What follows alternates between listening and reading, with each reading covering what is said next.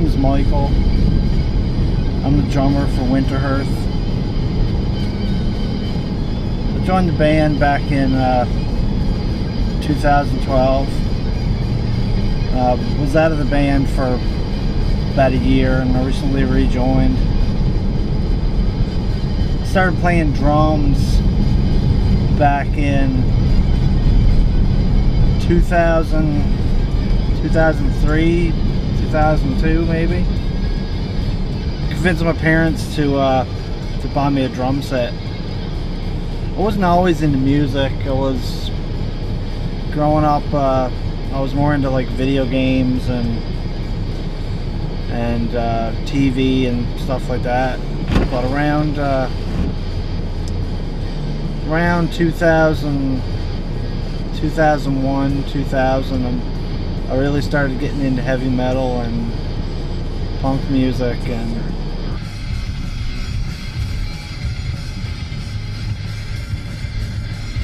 so right now I'm going to Andrews. We're gonna practice some music for the show.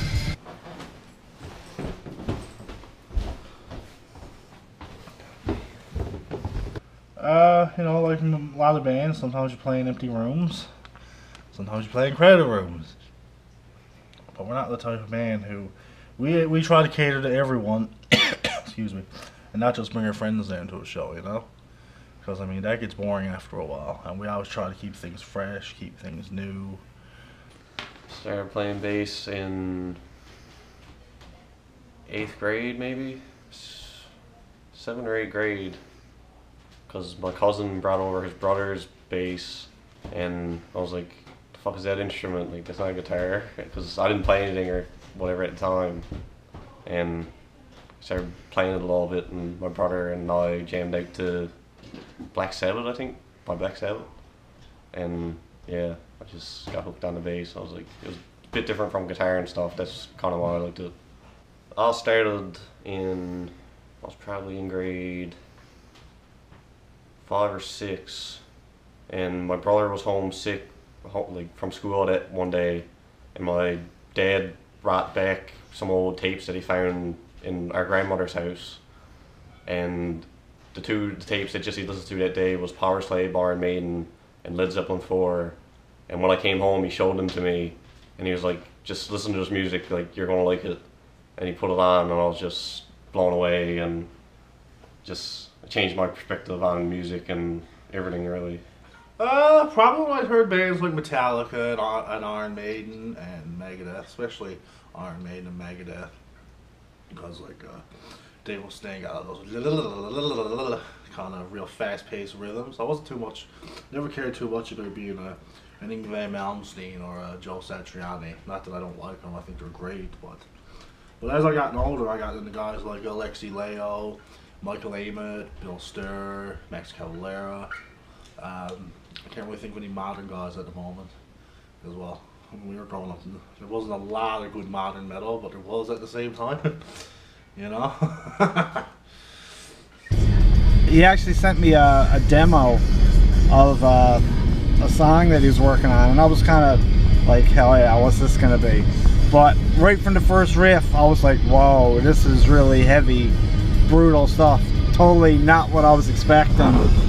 It's like black metal meets Sepultura. I don't know, like some songs got like an old school Opeth kind of vibe, like Witchcraft. Then you got ones like Curse of Summer, which reminds me of like Dark Throne, and like The Chapel reminds me of like Beneath the Remains era Sepultura, and a lot of Carcass too, especially from the Necroticism days. Just this raw, raunchy production. Well, I was in a band prior to this one in high school. We called 747, and it was a 3-piece. Which was just, yeah, bass, guitar, and drums, and I did the vocals. And we like split up when I was in grade 11 maybe. And me and Andrew knew each other anyways, and like I brought my bass over to his house one day and we started jamming a bit, and you know, got to be friends and stuff. And eventually, like once we did separate in 747, like I just went over to his house and we were like, man, we should try to write something or whatever. And yeah, we wrote like a few songs. Like because it was some adjustment period to playing what we used to play, which was like kind of really thrashy stuff, like Metallica Testament sounding stuff, and then the transfer over in Danger when his like kind of manic playing took a lot of adjustment.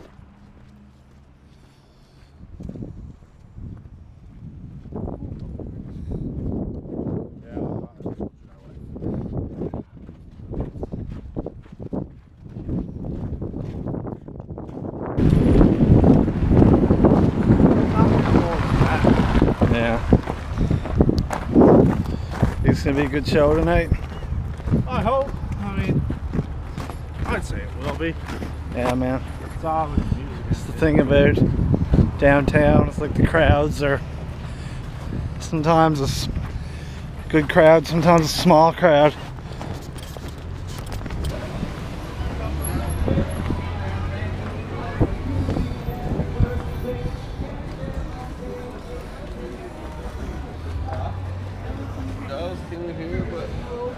Alright, so this is the deck.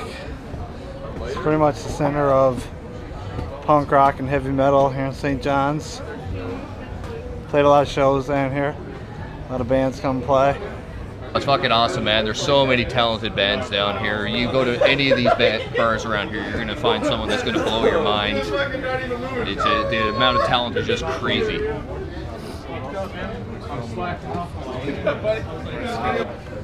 Well, Winterhearth comes to mind. They're a great band. So, Winterhearth was the first like black thrash band that I heard here. It was fucking great, and they got some good melodic riffs, good and heavy, fast. Local scene's pretty good, man. Some people get, some people get frustrated with it, but I think it's like any scene anywhere, really. Yeah.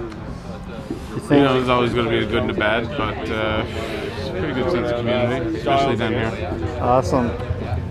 Everyone we ever played with has always been super cool and super supportive. So. Put it this way, I remember coming down to all ages shows when I was 15, 16 years old, and the first time I saw Winterhearth, I was like, holy shit! Like, this shit's so fucking metal, oh my god! And it like melted my face off. I had to like reattach that shit with some fucking graphic tape and all that shit. Everybody just puts their heart and soul in their music, and it's so present in their performance. It's just incredible. It doesn't matter if you're playing fucking Foo Fighters covers. It doesn't matter if you're doing fucking Nicki Minaj covers. If you put your heart and soul into that shit, it's gonna be good. Yeah. Well, please don't do any Nicki Minaj covers. I'll blow my fucking brains out.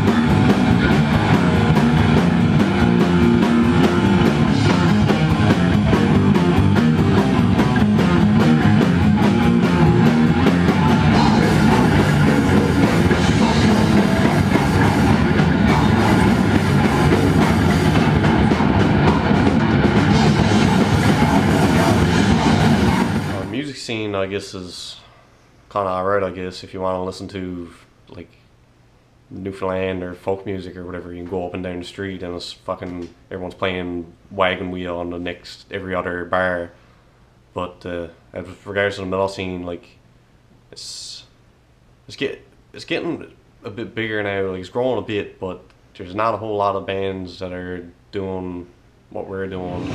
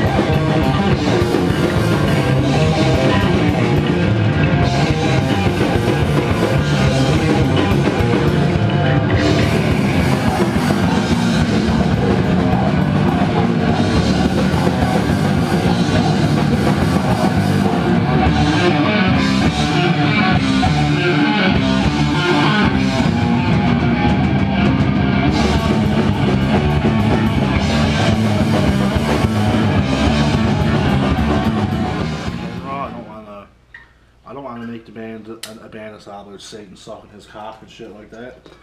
You know, I mean, if you just get into a little box then people think that's all you're right about, and lo and behold, and you're in a new satanic band, you're a dime a dozen then. As a whole, I like how there's so many different bands and styles, and how it's anyone who got an idea and an art can go down and play.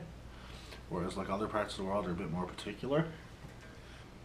Seems lately cover music is the big thing, which I don't mind playing a cover show once or twice a year, you know, for an event or like a fundraiser or something. But not when it becomes your main source. It's like you're turning it into a middle-aged bar now that like old people will come to hook up because they're divorced, they're desperate, or diseased.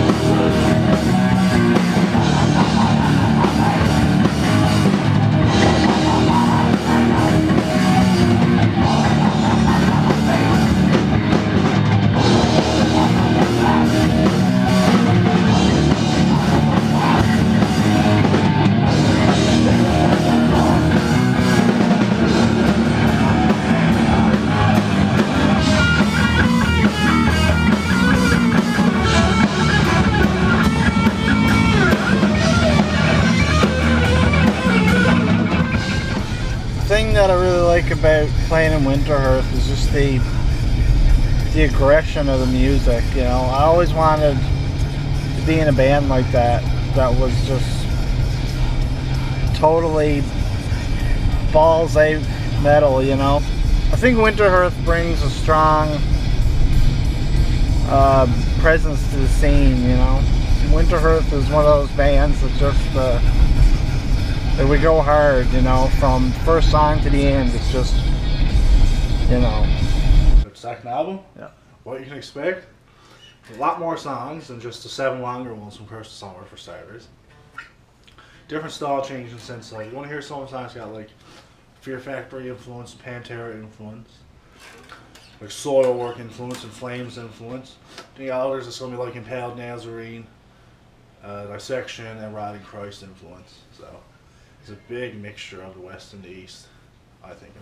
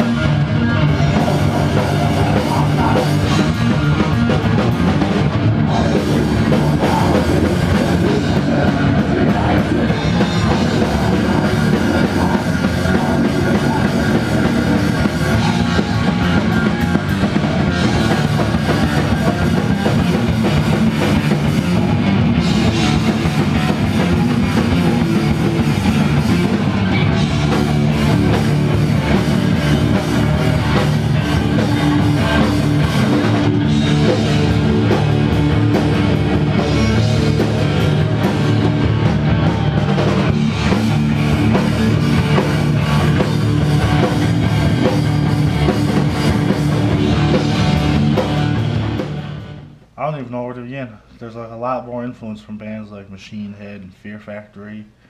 Listen to a lot of newer Boldham and Elvete. It's like a mix of North American side meets the European side. There's actually going to be scattered breakdowns in it, which is I don't know how people's going to react to that one. There's a few Lamb of God style riffs in there. I really don't know if people's going to advance to that. It's just we're trying something, not something different, but yeah, we're trying something different. I mean, it's a different direction, but we're still going to be us, you know?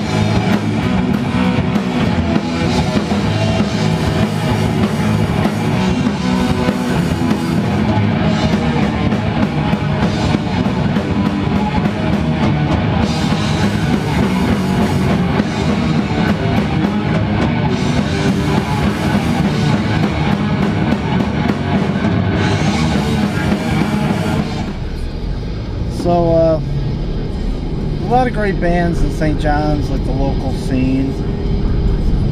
There's lots of punk, lots of metal bands, and I think it's a really great scene. St. John's is pretty much the only place where you can play that kind of music, you know, any like hard rock or anything of that nature. Remember back in, I think it was grade 9, grade 8, a lot of my buddies started learning how to play guitar, and I wanted to play guitar as well, you know. I tried to learn, but I remember one of my buddies, he said, hey, you know, you should get drums, you should be the drummer. And I just remember I'd go over to my friend's house and he was always playing this kind of music. Like, it was something, because I wasn't really big into rock music or any kind of music at the time, but